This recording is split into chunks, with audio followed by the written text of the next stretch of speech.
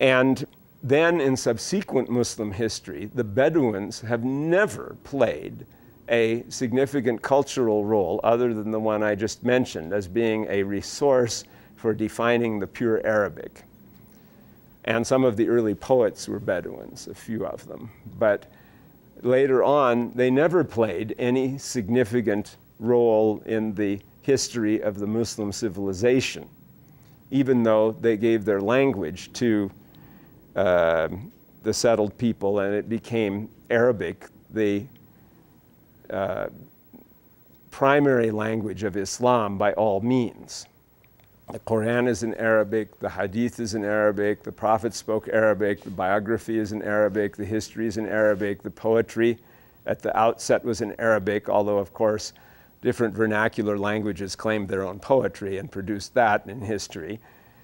And all of the religious texts, the law, the elaborations of the law were in Arabic, and until this century, every Muslim scholar had to be conversant with, fluent in Arabic, not necessarily so fluent in speech, but at least had to be able to write it and use it, at least in speaking to the same effect Catholic priests had to use Latin. I mean, he couldn't be completely incompetent in speech either, but especially to be able to read and write and so on.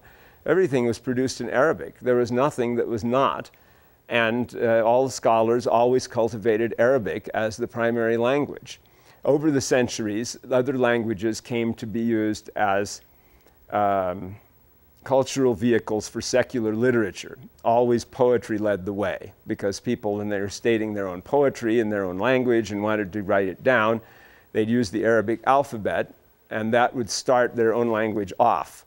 So Persian, in its modern form, is written in the Arabic alphabet, has quite a lot of Arabic words in it, but is a distinct language and started really as early as the 9th century. So only a couple of centuries into Islam, the Iranians resumed writing their language and started with poetry. And then afterwards, history also was written in that, because that's a secular subject. But religion was not until this century, largely.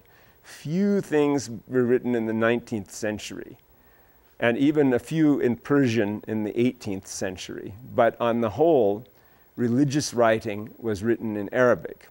And for that reason, Arabic speakers to this day cannot imagine that anything worth reading about Islam could possibly be written in any language other than Arabic, which does not, a thought which does not serve them well, because the vernacularization that has happened because of modern mass education and mass literacy, causing people to write about religion in all of the vernacular languages of Islam, including English,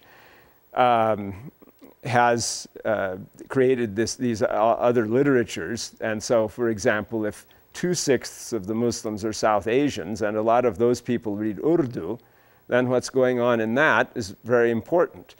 And English as a second language of Muslims can be read everywhere by Muslim elite people who have studied English in non-Arabic speaking countries. In Arabic speaking countries, the religious elite does not study English and doesn't know it. So to some extent, the 1/6 of the Muslims who are Arabic speaking tend to be somewhat isolated on this point. And that eventually will sink in, but it hasn't really done so yet. Okay.